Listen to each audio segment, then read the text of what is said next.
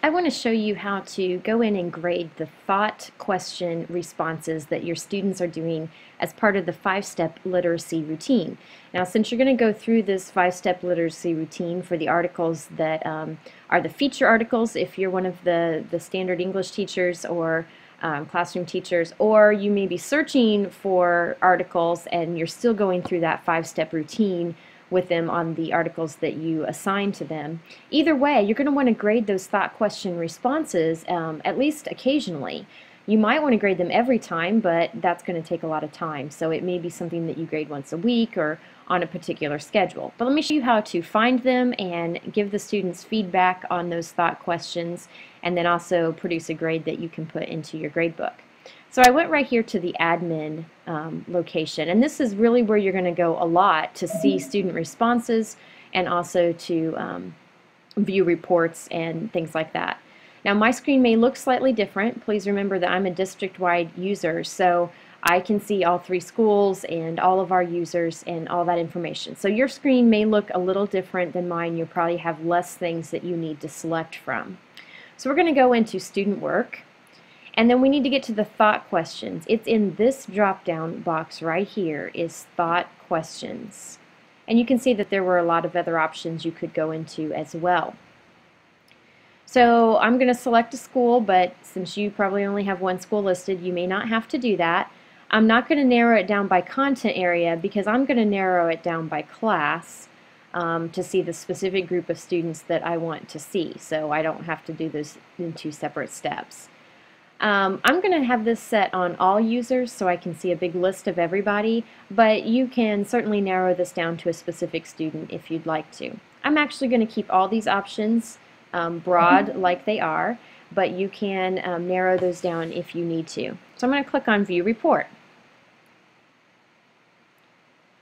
Okay, so now I can see in this class, I can see every article that a student has written a thought question response to. And you can see that students are doing, I know that this article was a featured article, as was New Faces in the Kitchen. But there are some in here that students are doing in addition. Okay, so there are a few articles that look like they've been read by students either on their own or the teacher has assigned those, because there's more here than just the feature articles. Okay, so what we're going to do is we're going to go into one of the things we want to grade, so we can just choose the feature article or whatever we want. This is for a specific student. Right here is the rubric. This is going to be an important thing for you to pull up and to base your grading on, but of course you need to make sure that the students are aware of that rubric, that you've brought that to their attention, made them look at it, pointed out that they need to include these things in their writing in order to get a good score.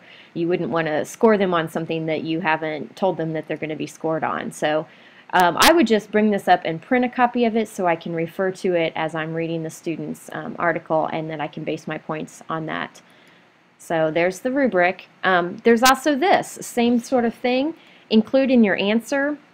This is available for the students when they're doing their thought question and would be a good basis for their grade. But again, you want to make sure that the students are looking at that and that are following that when they give their response. So, you know, it says a specific number of paragraphs. It tells them exactly what to include.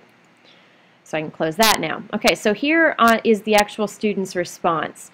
These are his notes. This is what he wrote in as he was reading the article in those little boxes you can open up under each paragraph.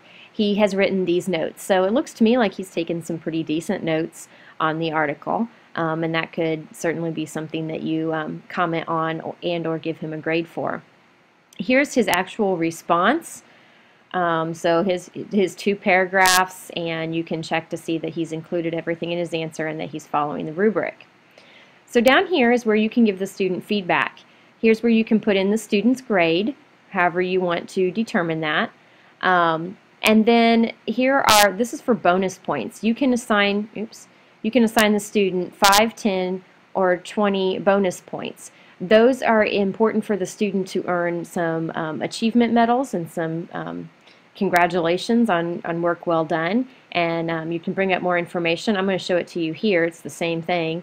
But the program has built-in achievements, and here's the names of them and how many bonus points they're worth. But if I go here, if I go here, you can see what those achievements actually are.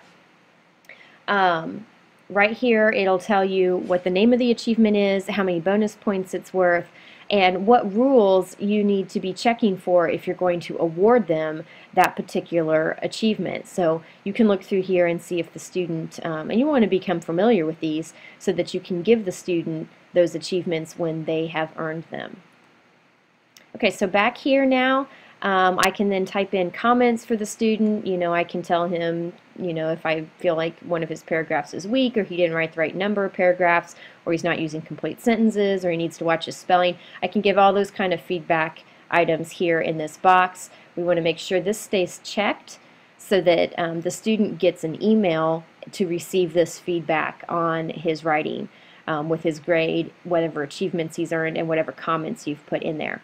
And once we finish that, we can save and close, and that's going to force that email to go out to the student.